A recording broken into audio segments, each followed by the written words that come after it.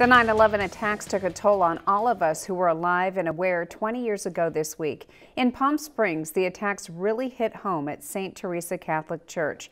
News Channel 3's Jeff Stahl introduces us to Mary Arthen, whose heart aches when she remembers her friend who died that day.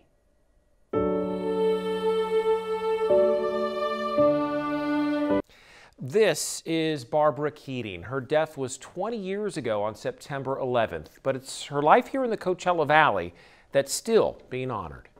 Mary Arthen is the parish secretary at Palm Springs St. Teresa Catholic Church. She was married here and has attended or worked here for almost 40 years.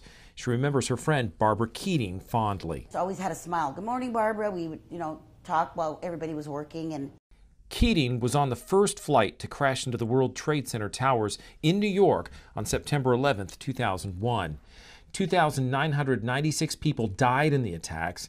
Arthen's heart still aches when she remembers that dark day. I got to work and the ladies were like, Mary, we think something happened. I said, what do you mean?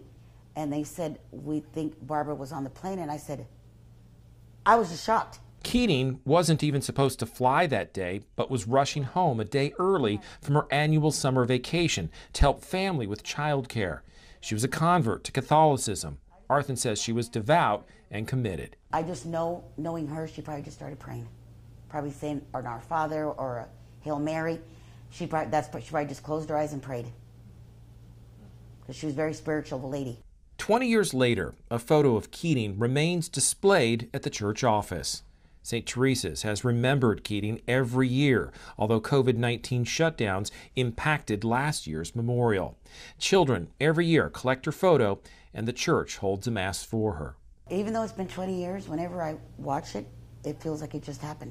And I still feel that same gloomy thinking about her and everybody else that was involved.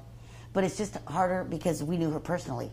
Even 20 years after her loss, the pain remains. To think how anybody could do that to us, and that it's a scary world out there. But life goes on. Today, Arthen works on the church's weekly newsletter.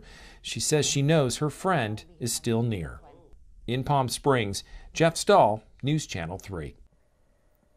And our coverage on 9/11 20 years later doesn't end here. Coming up tomorrow night at 6 right here on News Channel 3, Jeff Stahl will introduce us to local veterans impacted.